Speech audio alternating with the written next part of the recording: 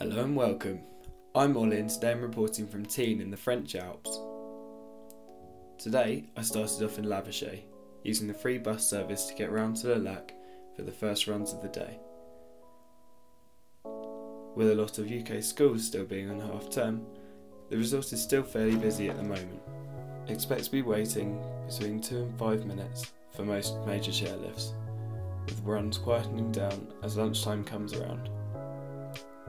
I headed up Tovier in order to access the blue run that leads down into Val Claret. From here, I headed up the T-show chairlift and over to the snow park. Upon arrival, I made my way to the Planks rail jam, where locals were lucky enough to be joined. Where locals were lucky enough to be joined by James Woodsey, UK-based freestyle skier.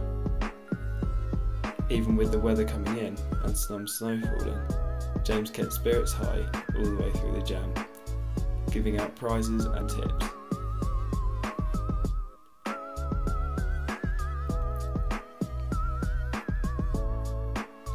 Overall, the snowpack is a great resort over, with more snow forecast for Friday the 24th, Tuesday the 28th and Wednesday the 29th. That's all from us in Tignes for now.